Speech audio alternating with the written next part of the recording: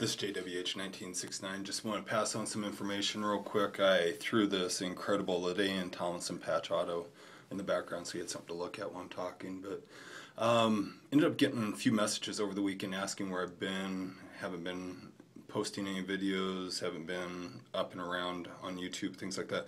I'm still here. I am absolutely still here. Fall semester started, I'm working on my doctorate, I'm taking 3 classes this semester.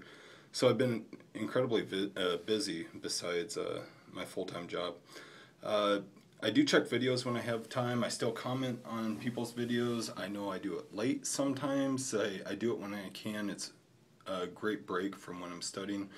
But I haven't been checking out a lot of new for trade videos and things like that.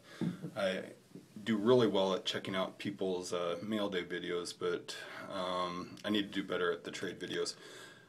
Photo bucket, I'm doing okay at keeping it updated. I haven't updated in a couple weeks, but I haven't also had a lot of cards come in the last couple weeks. So if you check out my photo bucket and you want to trade, by all means just tell me what you're interested in and tell me where to look, and I'll get to it. I'll eventually get to it, but things just had to slow down a little bit. I'm spending an incredible amount of time at work and working on my classes, so please understand that part. I will get back to you. It may just take some time. Most of you guys know my main PCs. I love the Hall of Fame, the future Hall of Fame patch autos. The Huskers, patches, and autos, absolutely love them. We'll take them anytime. Cowboys, especially the Legends, autos and patches. Can never have enough. Then I have little side PCs like Deshaun Jackson, who I really enjoy. I think he's one of the best wide receivers in the league. I also enjoy Adrian Peterson, although I put his stuff on hold only because it's becoming way too expensive. Same thing with Matthew Stafford. I used to PC him and had to put it on hold just because way too expensive to pick up his stuff. So, but probably about 6, 8, 12 months ago, I ended up deciding to PC the Texans. Needed a second team, really enjoy the Texans, just haven't fallen in love with the Texans like I probably should have. I absolutely, thoroughly enjoy watching Schaub and Johnson and Arian Foster. 3 guys I will continue to PC no matter what. I have a ton of cards of theirs. I purchased a lot of cards of theirs. Got a ton from other friends, so I'm not doing anything with that. I will still continue to PC the main 3, the Arian Foster, the Andre Johnson, then also the Matt Schaub. But I am going to let the rest of my Texan cards go. The reason I want to make this is I don't want anybody to think I'm trying to be shady or anything like that. I want to make sure everybody's has the information right, out in front. If you sent me a card that wasn't Arian Foster or Schaub or Andre Johnson as part of a care package and you want it back, by all means let me know.